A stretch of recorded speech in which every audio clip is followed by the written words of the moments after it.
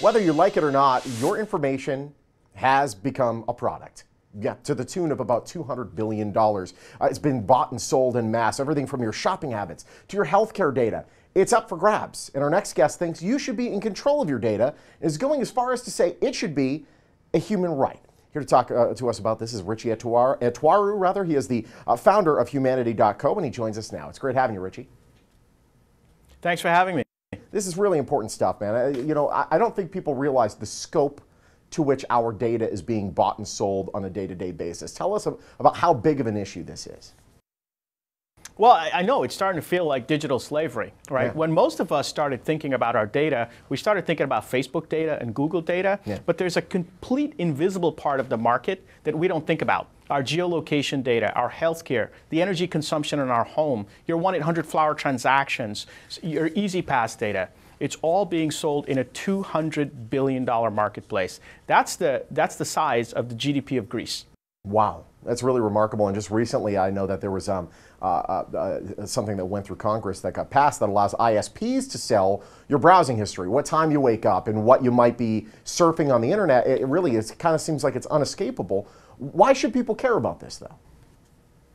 Well, the size of the marketplace is growing exponentially, right? And the use of the data sets are getting more and more personal, right? When we started with our Facebook status, well, yeah, it was personal, but not so much personal as our healthcare data. Healthcare data is $67 billion of that $200 billion market annually. And what we don't know about healthcare data is when you walk into a doctor's office and you sign that form to get treated, the software companies that write the software that the doctors use to collect the notes actually de-identify our data and sell those in a marketplace, hundreds of millions of records at a time. And we believe that we're being cut out of the deal, and we should at least have the control of how our data is used, and if we would so like, share in some of that upside. See, you would think that that would be against the HIPAA laws. I guess that's not? Well, what's important to understand is that HIPAA was written at a time when there was only 100 websites in the world. That's true. Right? So it couldn't have anticipated the size of this marketplace. More importantly, while HIPAA protects our privacy, it does not protect the abuse of our property. So it's okay whether you have your privacy or not, and privacy itself is changing, right? Yeah. But the use of it to create this type of value, we have to get to a construct where we can share in that value, and property is a well understood construct where we can share in that value with leases or donation and things of that nature. Absolutely. So let's talk about this app that you developed, really this movement that you're working towards, making the 31st right being you being in control of your own data.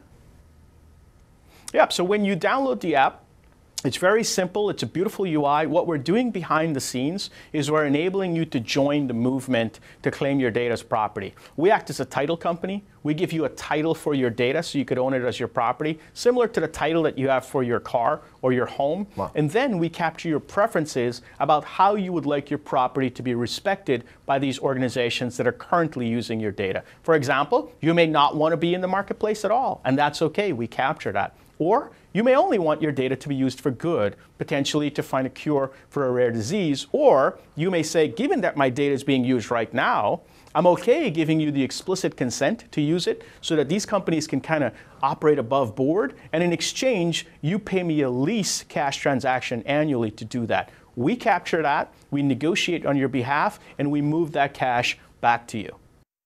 Well, there's just certainly enough money going to and fro that they could probably kick you a few dollars for sure. We download this app. Where do we get it? You can find the app on the Apple App Store or Google Play by searching for hashtag My31. You join the movement, and what you're doing is you're participating in a world of fair trade data. Have you ever heard of fair trade coffee? This is just like that, fair trade data. Richie, this is brilliant. I love it. Thank you so much, buddy. Thanks for having me.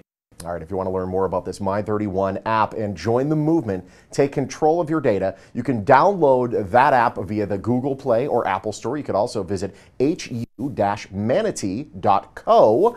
Humanity.co is a proud sponsor of The Morning Blend.